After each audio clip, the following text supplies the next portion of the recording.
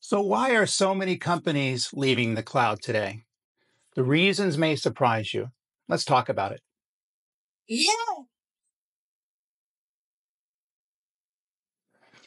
So, if you've been paying attention, there's been an awful lot of coverage around companies who are exiting the cloud in major companies in some instances, mostly smaller companies who are finding that they're getting better value from leveraging non-cloud resources. And so they're moving from their cloud deployments back into their on-premise deployments, or typically to a colo provider or an MSP provider.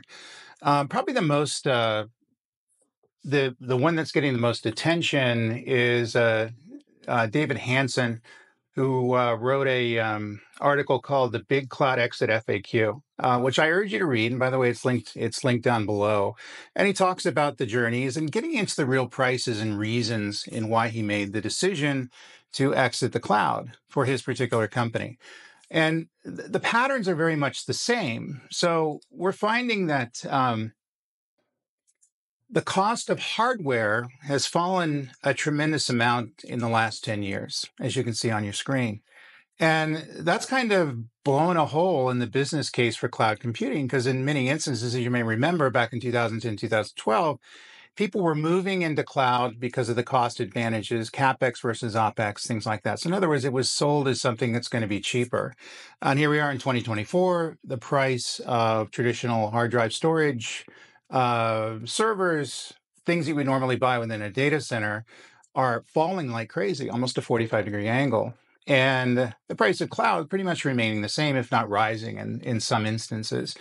So there's that business case that seems to be stressed by the fact that in many instances, I can run my workloads and store my data within my own data center or a data center that I rent.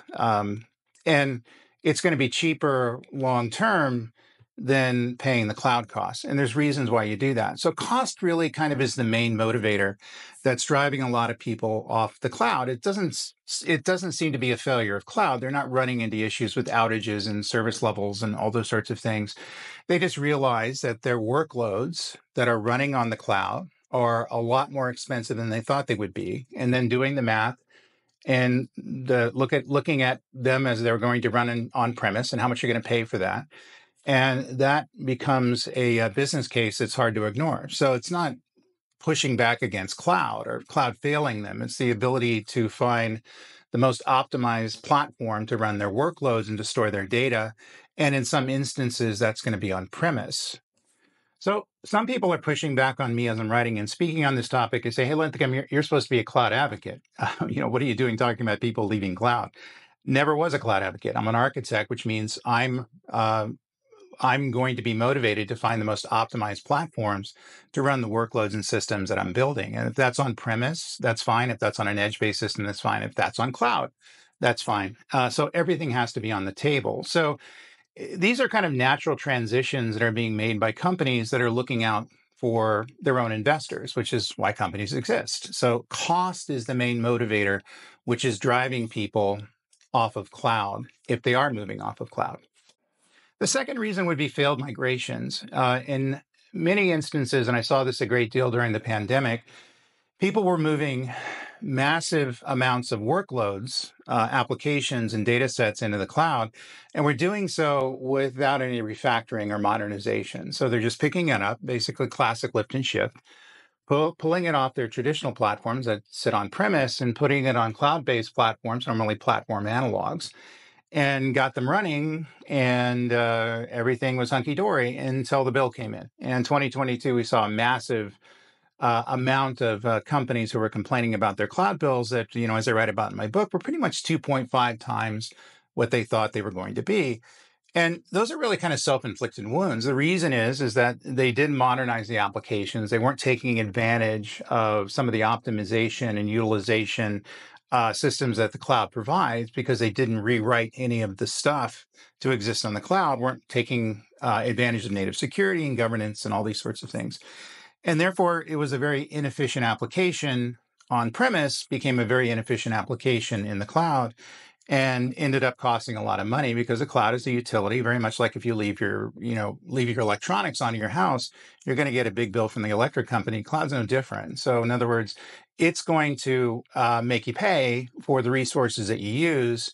And since these applications were hugely inefficient, then they were burning too many resources. So we are seeing repatriation of these workloads and moving back to the on-premise systems, mainly because they're looking at the cost of refactoring and modernizing these systems as they sit in the cloud to make them efficient. In other words, to make them use the cloud in more efficient ways, to become cheaper to run.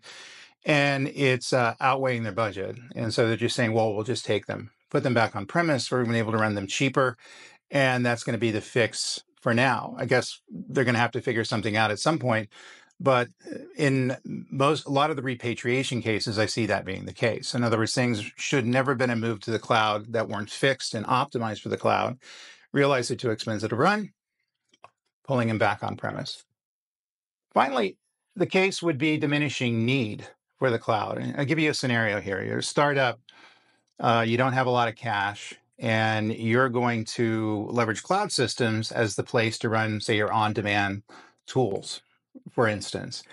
And which is fine and dandy when you're small and only have a few hundred users. But as you grow to 10,000 users and 20,000 users, you get to be a much larger operation. So suddenly your cloud bill is very expensive. And this, by the way, I think is the case with Hansen as well, if you read his FAQ. Uh, and you realize that you're just doing the same thing over and over again. You're storing massive amounts of data. You're running the same patterns at scale. So it's not like an enterprise where we're running different applications and different workloads where the cloud can accommodate those things. It's very convenient to do because we can configure and reconfigure a huge ecosystem of technology that they have available. And that's really the power of the cloud. However, in certain situations, if I'm running a SaaS business, for instance, the way I do storage and the way I do compute is going to be the same. And my ability to scale it up is really all I need to do. And so, therefore, if we're going from, say, a $100,000 cloud bill year one to a $10 million cloud bill year five, then we're looking at other alternatives and places where we can run that system. In many instances, as I mentioned, with the cost of hardware, the on-premise systems are going to be a cheaper alternative. And so, case of Hansen, I think he went this way. And so, a lot of companies that are doing similar patterns on the cloud just need it to scale.